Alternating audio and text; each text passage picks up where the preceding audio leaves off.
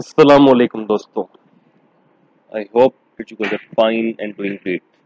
Today we are going to discuss the new and revised revenue recognition standard, that is IFRS 15, and we are going to understand and analyze the change in revenue recognition pattern that have been brought to this standard. We will gauge, we will understand, we will take a scenario, see the accounting treatment that would have been made using the old accounting standard IAS 18 and how IFRS 15 have changed the mechanism and how it is going to impact the companies and the figures of revenue and profit that they report in their financial statements. Today's topic is going to be very interesting, so I request all of you to keep engaged with us and listen till the very end. If there are any questions, you can always contact us to the comment section or our Facebook page, which have already been shared with you in our previous videos. Friends, let's start. IFRS 15, the new standard, have introduced a 5 steps model. The first step is the identification of contract of the company with the customer. What is a contract? A contract is an agreement that clearly outlays enforceable rights both for the company and the customer. It specifies the rights and obligations of both parties that are engaged and involved in the agreement.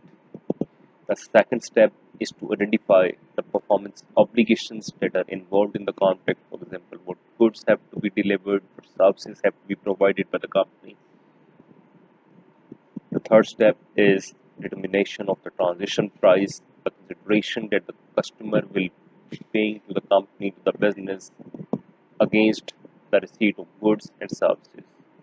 The fourth step is to allocate the determined transaction price to the individual performance obligations that are built in the contract identified at step 1. For example, the contract might involve the provision of services, after sale services, after the sale of any goods. The fifth step is to recognize revenue upon delivery of individual performance obligations involved in the contract.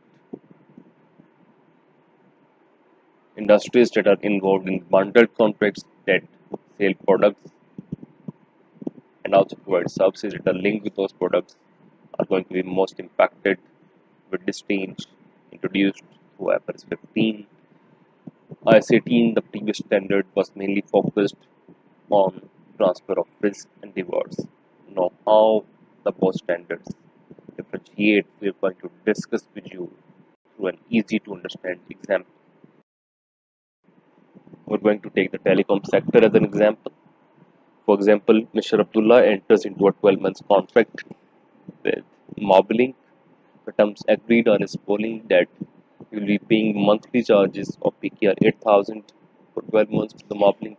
At start of the contract, Mobilink will be providing a handset free of cost to Abdullah.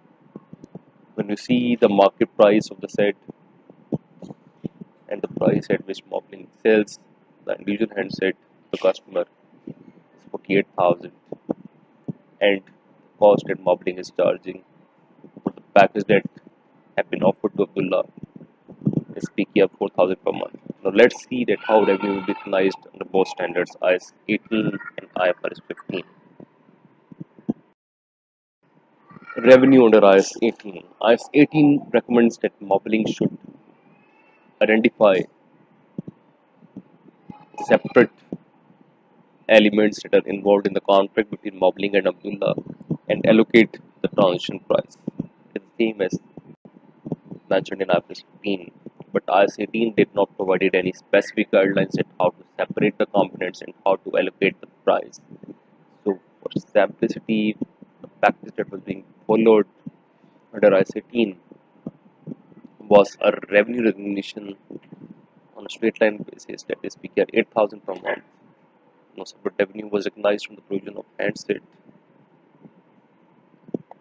separately, and modeling used to recognize PKR 8,000 per month revenue from month 1 to month 12. The handset was charged in the accounts of the companies as provided to the customer free of cost and as cost for acquisition of the customer. How IFRS 15 have changed it? First step was the identification of contract that exist and if possible rights have been identified. Second step is the performance obligation, that is the provision of handset and the provision of monthly charges to the customer. Transition price is PKR 96,000. Allocation of transition price to performance obligations will be as following. Handset standalone selling price is PKR 48,000. So 48,000 revenue will be recognized on the provision of handset, and as a standalone price for the package of Abdullah is PKR 4,000. 4,000 per month will be recognized over the next 12 months. And this is the pattern of recognition of revenue under IFRS 15. So in the provision of handset, no revenue was recognized in IAS 18, but 48,000 rupees we are recognizing under the new standard. And the straight line basis of PKR 8,000 under IAS 18, under IFRS 15 it will be 4,000 per month, which is the standalone selling price of the package offered to Abdullah. So this model will result in more realistic revenue patterns reflected in the accounts of the company. And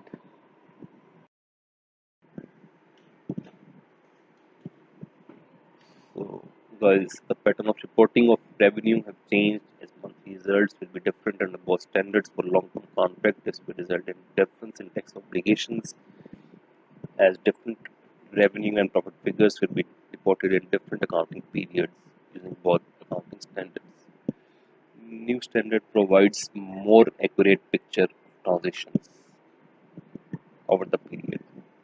I hope that today's session was simple and easy for you guys to understand. If there are any questions, you can always keep us posted.